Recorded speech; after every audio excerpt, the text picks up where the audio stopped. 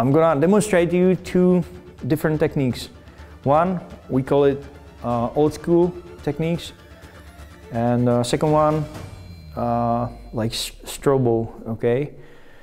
You will tell me which one is better, and then we're gonna talk about it, all right? So number one, old school.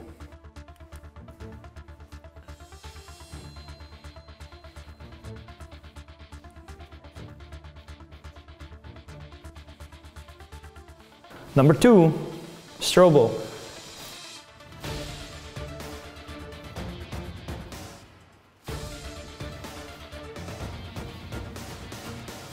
So you can see right now, number one, is it predictable? Yeah. So you probably seen my movement. You can predict where am I, right? You can say, ah, he's right there, he's down, he's in the middle of somewhere, right? The second one, the strobo. So the basic movement in this is strobo, move. And you actually move with your hand. We will teach you this one later, how to do it. But I was just moving and just click like half second, okay? And I was slicing the pie. And I can even just come inside between you guys and you don't know about me. So do you understand the concept? So you never ever keep light on all the time. You just blink off, all right? Always remember, the darkness is your friend and light is your enemy. So as you can see now, there's ambient light, you know, the backlight. And you just came from, I don't know, from the garden to the basement. You want to search the basement, and there's a doorway, and of course there's a backlight from the garden. And if you just continue like this, and you're gonna just use your flashlight as we explained, then it wouldn't work, because you know, you are visible, you know, your shadows, and you get a backlight. So remember all the time, when you can, you just close the door. When you can, close the door, all right? But sometimes you just can't, okay? Sometimes you can't. So in this case, you have to make much more light in there, inside, where the enemy is, and so we can continue, all right? So let's say this door cannot be closed, so I have to continue. So I will just strobo much faster, much stronger, and it will work. Okay, so do you understand the concept?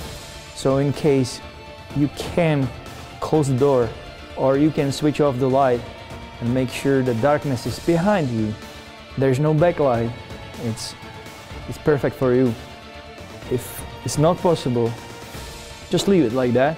Just make sure you just click more frequently. Okay, just make more light right there than right there. Let's say you are lucky and you just can close it, or there is no ambient light, so there's only darkness. So it's friend for you again, so you can just go very smoothly and silently through the corridor, okay? What you're gonna do, you just click the light on, all right, for half second. Just make sure you can see everything, you can see the way, you can see the doorways, or whatever you wanna just check, and you move. Let's say 3 steps, click on, 3 steps, click on, 3 steps, whatever, like this, right? So I'll demonstrate so you can understand how it works, right?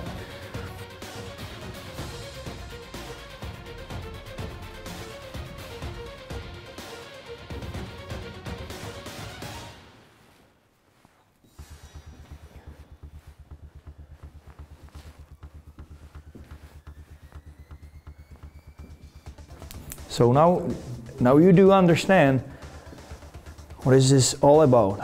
So we just don't use the light all the time. We just click off, click off, click off, right? So now we can see the differences between those. Let's compare the previous technique with this one, the old school one. So you can compare it right now, how it works.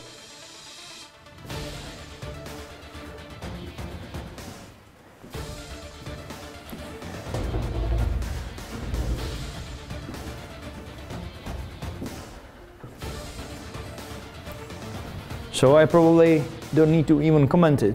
You really understand which one is better, right? Somebody can argue why we just use our system, you know, just to click on like that. So if we have strobo on the light, so I will demonstrate you how it works with the strobo, you know, with the strobo mode. So this is the strobo mode. As I'm moving, you can see where is my position. So I am actually not masking myself, you know, my position. So this is the difference. Another thing which is very, very important, and you can make very serious mistake here.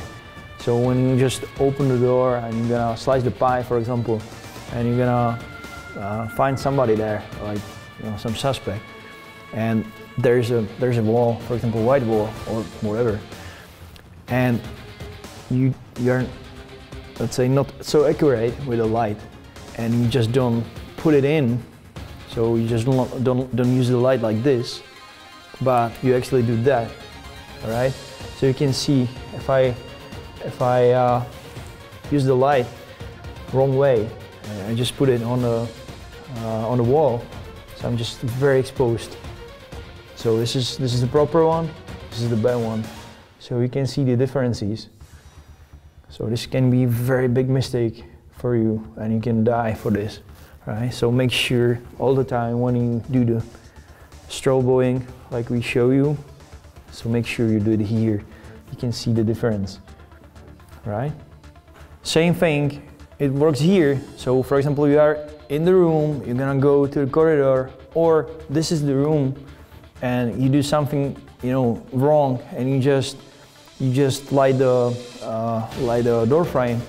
So we can see now the difference, all right?